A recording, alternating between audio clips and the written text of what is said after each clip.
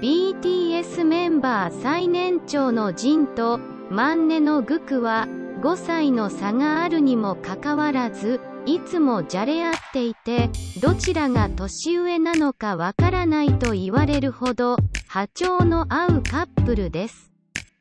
ジンがグクをからかうこともあれば、グクがジンにちょっかいを出して遊んでいることもあります。二人の世界に入り込んで遊んでいるので、周りのメンバーたちに呆れられていることもしばしば。言葉を交わさずとも、うどんを食べながら謎の踊りまで。今回は、そんなググジンカップルについてまとめてみたいと思います。BTS グクジンカップルとは、容姿端麗、ダンスや歌もうまく、エース的ポジションで BTS の顔と言っても過言ではない、何でもこなす黄金マンネのグク。本名はチョン・ジョングクで、1997年9月1日生まれの身長179センチメートル、血液型は A 型、メインボーカルとリードダンサーを担当しています。筋トレが趣味なことから、アーミーからは筋肉うさぎと呼ばれていますよね。一方、BTS メンバーの最年長ジンは、自他ともに認めるハンサム。オランダのビジュアルアーティストチームが43カ国の有名人を対象に、数学的な美的観点から測定をし、世界で最も完璧な男性の顔に選ばれた、正真正銘のイケメンです。バラエティ向きの面白い性格で、たまに天然ボケもする反面、入学倍率200倍の建国大学を卒業している秀才でもあります。本名はキム・ソクジンで、1992年12月4日生まれで、身長179センチメートル、血液型は O 型、ビジュアルとボーカルを担当しています。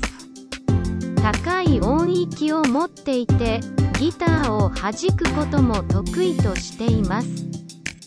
そんな2人は2019年、海外のファンに向けたアンケートでは、56% という結果で、グクジンがベストカップルという結果になりました。最年長と最年少のグクジンカップルは5歳差、メンバー内で一番年の差があります。欧米圏では好きなカップルランキングで1位に輝いたこともあり、ファンから大人気のカップルなんです。グクがジンにいたずらしたり、イチャイチャしたりと、とにかく仲良しな2人で、本当の兄弟のような関係です。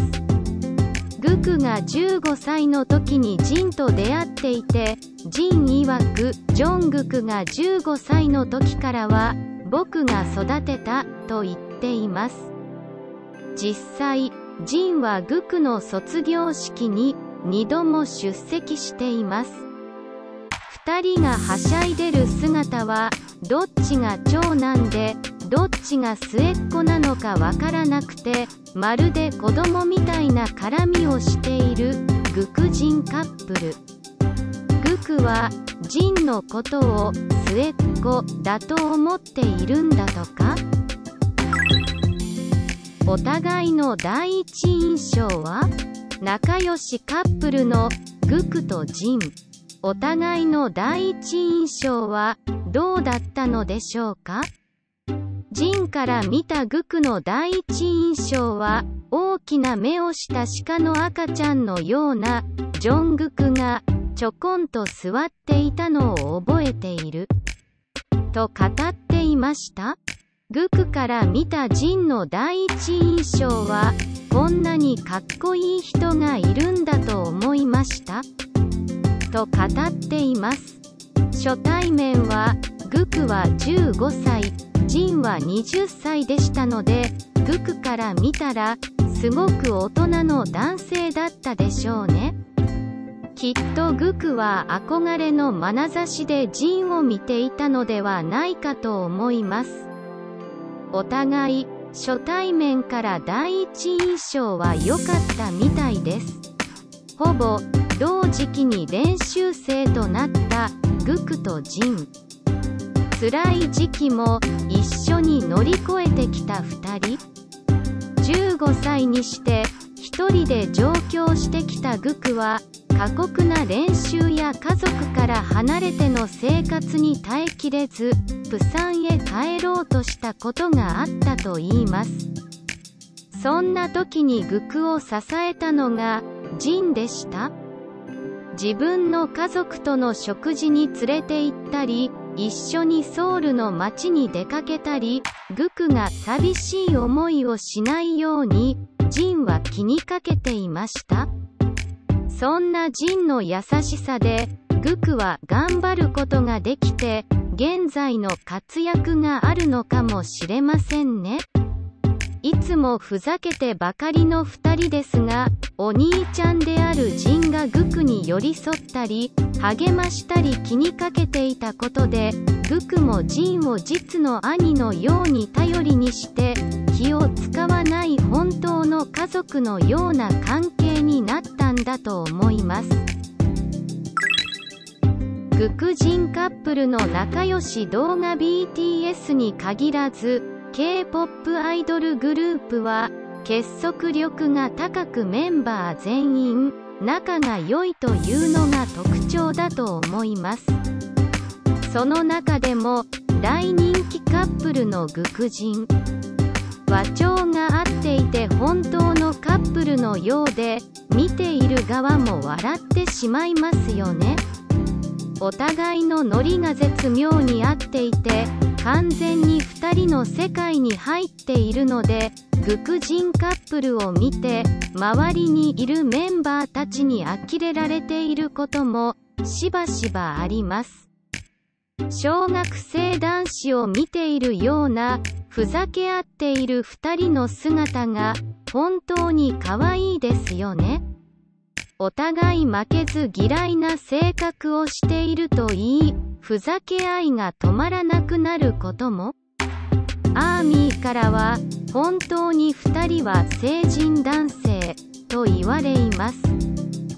2人で一緒にいるときはいつもふざけ合っているので、グクジンカップルの小学生のようなエピソードは数えきれないほどあるといいます。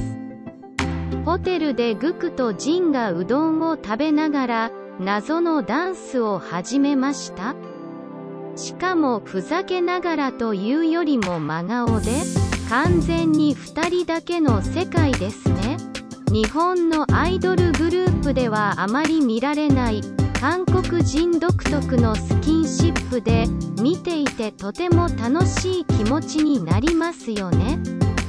メンバー同士の仲の良さがあるからこそ、息の合った素晴らしいパフォーマンスを私たちに見せてくれているんですね。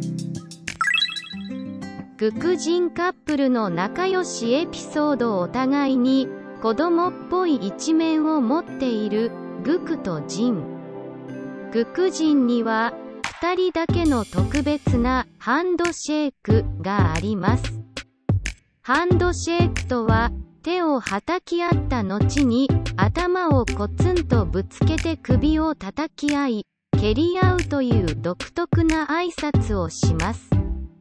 グクジンカップルのふざけ合い動画は何度見ても笑ってしまいますよね。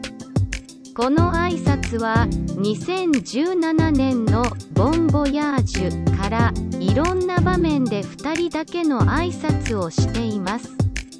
ステージ上やリハーサル中、撮影の合間など暇さえあればやっています。またゲーム中にグクがジンに思いっきり蹴りを入れたり、容赦なくピコピコハンマーで頭を叩いたりもしていて、ジンの方が5歳も年上なのに、容赦ないグクの攻撃もよく見られる光景ですよね。韓国は儒教が強く根付いている国で、上下関係が厳しいことでも有名です。儒教というのは孔子の思想が元になっている教えのことで、宗教というよりも考え方だと言います。そのため1歳でも年上の相手であれば先輩として敬語を使うのが普通です。また韓国で友達というのは同じ年齢の人に対してのみ使うと言います。それ以外は先輩後輩という間柄になります。それだけにグクジンカップルの関係性というのは異例であり、儒教を超えた深い絆で団結していて、信頼関係があるのがわかります。グクジンカップルの間には年齢なんて関係ありません。まとめ今回は BTS グクジンカップルの仲良し動画やエピソード、お互いの第一印象などについてまとめてみました。グクとジンは本当の兄弟のように仲が良く、アーミーはじめ世界各国からナンバーワンの人気カップルです。暇があれば小学生かと思うほどふざけ合っていて、どっちが年上かわかりません。年齢差を超越した深い絆で結ばれているグクジンカップルはとても魅力的ですよね。そんなグクジンの活躍をこれからも応援していきたいと思います。